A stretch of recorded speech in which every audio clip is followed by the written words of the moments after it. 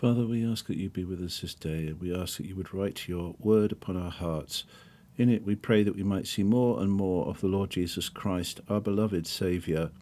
Father, we know that we are sinners. We ask for the forgiveness of our sins, looking to Jesus Christ alone for cleansing, knowing that the blood of Jesus Christ cleanses us from all sin, knowing that he is our acceptable sacrifice before the throne of grace.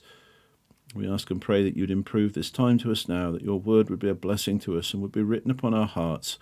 And we pray that this day you would be glorified in us through your Son, Jesus Christ. And this we ask and pray in his precious and holy name. Amen. Welcome to Spurgeon's Devotional Podcast, a Christian podcast seeking to honour the Lord Jesus Christ, brought to you by David Mackereth. This is the devotion for February the 24th. Thou hast pleaded the causes of my soul. Joseph ordered a silver cup to be placed in Benjamin's sack, and when his brethren had set out upon their journey to be sent, he sent his steward after them to bring them back. By this means Joseph tried his brethren and brought them into a fit condition to be informed of their relationship. Our reading commences with the scene when the brothers had been brought back into Joseph's courthouse. Genesis 44, verses 14 to 34. And Judah and his brethren came to Joseph's house, for he was yet there, and they fell before him on the ground. And Joseph said unto them, What deed is this that ye have done? Wot ye not that such a man as I can certainly divine? Spurgeon says this he said to help himself in acting the part he had assumed. Verse 16. And Judah said, What shall we say unto my Lord? What shall we speak, or how shall we clear ourselves? God hath found out the iniquity of thy servants. Behold, we are my Lord's servants, both we and he also with whom the cup is found. Spurgeon says, though innocent of the present charge, Judah confesses that their sad plight was well deserved by other sins. Verse 17. And he said, God forbid that I should do so, but the man in whose hand the cup is found, he shall be my servant. And as for you, get you up in peace unto your father. Spurgeon says, to this Judah the surety could not yield, but pleaded in a marvellously touching manner. Note how eloquent he was. Our surety is our advocate, and his pleadings are mighty. The Lord Jesus pleads on our behalf. Verse 18. Then Judah came near unto him and said, O my Lord, let thy servant, I pray thee, speak a word in my Lord's ears, and let not thine anger burn against thy servant, for thou art even as Pharaoh. My Lord asked his servant, saying, Have ye a father or a brother? And we said unto my Lord, We have a father, an old man, and a child of his old age, a little one, and his brother is dead, and he alone is left of his mother, and his father loveth him. And thou saidst unto thy servants, Bring him down unto me, that I may set mine eyes upon him.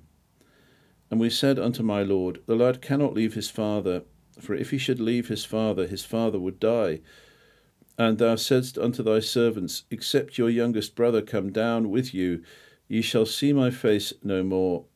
And it came to pass, when we came up unto thy servant, my father, we told him the words of my Lord. And our father said, Go again and buy us a little food. And we said, We cannot go down. If our youngest brother be with us, then will we go down. For we may not see the man's face, except our youngest brother be with us. And thy servant, my father, said unto us, You know that my wife bare me 2 sons, and the one went out from me. And I said, Surely he is torn in pieces, and I saw him not since. And if ye take this also from me, and mischief befall him, ye shall bring down my grey hairs with sorrow to the grave. Now therefore, when I come to thy servant, my father, and the lad be not with us, seeing that his life is bound up in the lad's life, it shall come to pass, when he seeth that the lad is not with us, that he will die.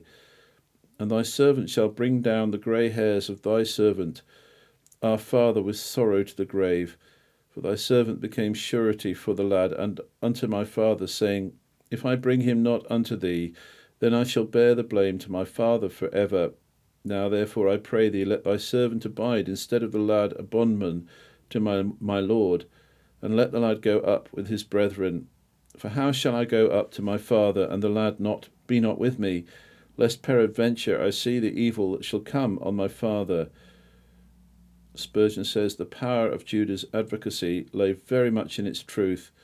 It is a simple, unvarnished narrative of facts, but its master weapon is found in the proposed substitution of himself for Benjamin.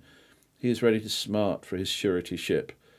Do we not remember how Judah's great antitype not only proffered to be our substitute, but actually was so? The Lord Jesus died for us. In this lies the power of his intercession. Hymn is, where high the heavenly temple stands, the house of God not made with hands, Jesus, our Judah, stands to plead, a brother born for time of need. He who for men their surety stood, and poured on earth his precious blood, pursues in heaven his mighty plan, the advocate and friend of man.